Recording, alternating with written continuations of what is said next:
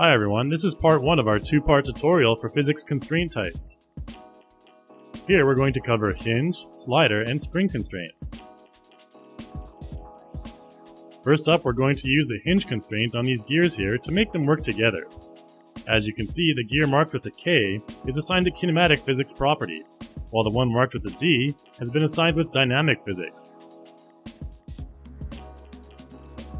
I'm also going to open up the timeline here to show you that the kinematic gear has already been animated with a spinning cycle, as you can see with the keyframes in the transform track. Also, notice that there is no pre-existing animation in the dynamic gear's transform track, and honestly you won't normally want to do that with dynamic physics props anyways, as they'll react naturally to the environment. Anyways, I'll go ahead and play this back, and you'll see the kinematic gear spin around, but the dynamic gear won't do anything. This is because we don't have rigid body simulation on yet, so let's go and switch that on. Now, notice my dynamic gear will just fall like dynamic objects normally do. So let's go ahead and put a hinge constraint on it. We'll just leave the target at world, but what I do need to do is go down to set the limits to free. This way there will be no lock on the hinge constraint, and it will be able to rotate 360 degrees. So let's play back. You'll notice that my gear is rotating on the x-axis, indicated by the red arrow. Note again that I'm currently using the local axis, which is recommended when you're using constraints. I'll demonstrate an example later using the world axis and show why it's a bit more difficult. You can swap between local and world axes quickly by using the W hotkey. If I move on to the y-axis, you'll now see that my gear will rotate around that axis, indicated by the green arrow.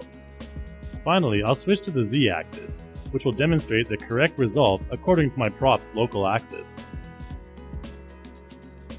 Okay, so now check out this animation of Chuck lifting this small cabinet. Can you guess which part I want to apply my physics constraint to? You can see the 2 keyframe animation I have on the cabinet that's lifting it up here in the timeline as well. With this as a kinematic object, and the drawer as dynamic, I can make a cool drawer sliding animation. Okay, time to give the drawer some dynamic physics properties. You'll see the drawer will fall right away, so let's assign a constraint.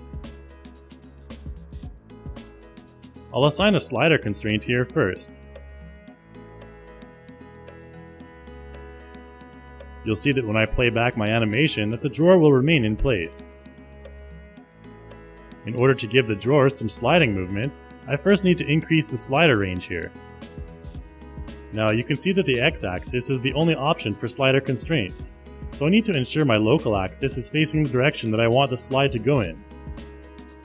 So next, I want to extend the slider range to about 50. You'll see when I play back now that the drawer still won't close. So what's the problem?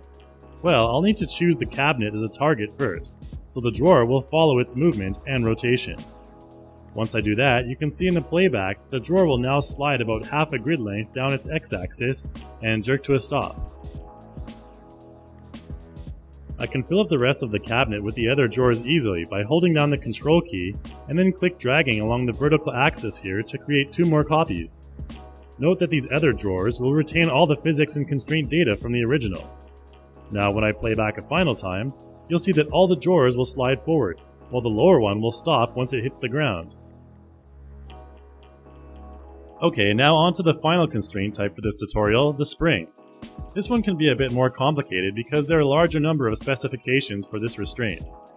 You can see here that I have a toaster with a number of different separate components, such as the lever and 2 pieces of toast inside.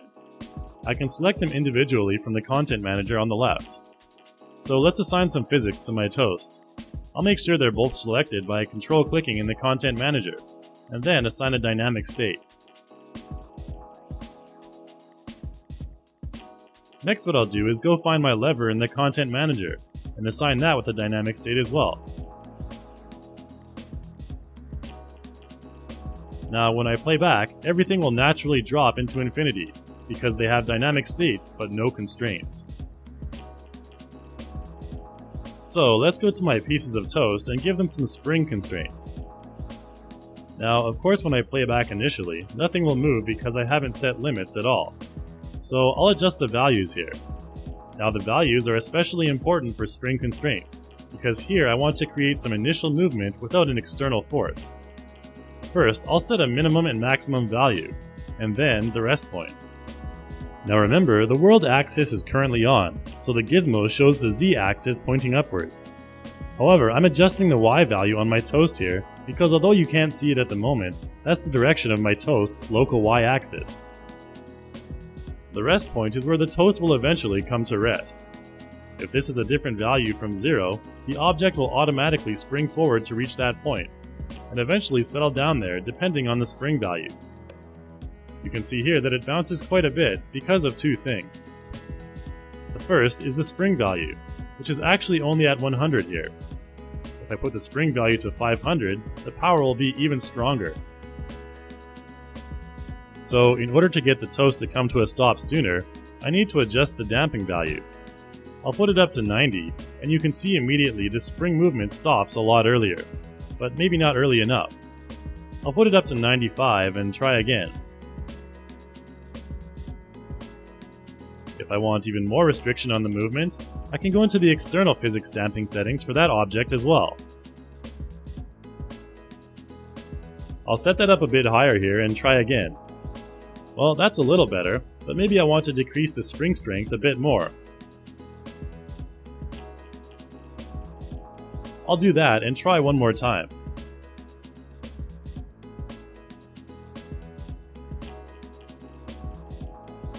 That's a bit better. Next, I'll do the same thing with the lever. Always remember to pay attention to the pivot point of each individual prop, as every one will be different. Here is the final result.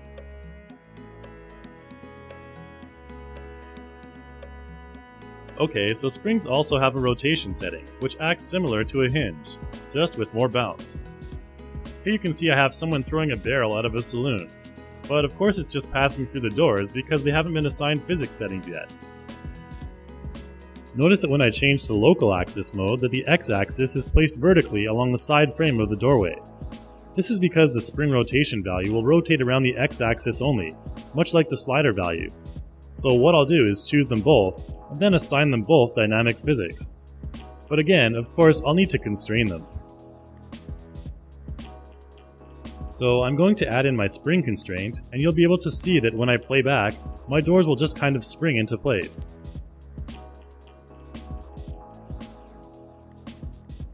This is because there is no rotation on them.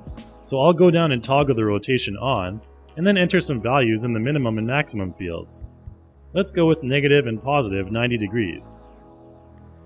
Now when the barrel bursts through, you'll see the doors swing outwards and spring back just like a real pair of saloon doors would. Now what if one of the doors was on its last leg and was about to fall off? Well, let's toggle the breakable option on with that door. You'll see that the door will almost begin falling before the barrel even hits it. This is because I left the value at a really weak setting. Let's put it up to 10 this time. You'll see that the door will remain in place, but will be broken off when the barrel makes contact. Now, if I extend the range of my rotation to 180 degrees on that same door, and disable the breakable option, you'll see that when the barrel strikes, the door will swing 360 once due to the momentum from the original contact. That's about it for part 1 of constraints. Make sure you check out part 2 for point-to-point, rope, and cone twist constraints.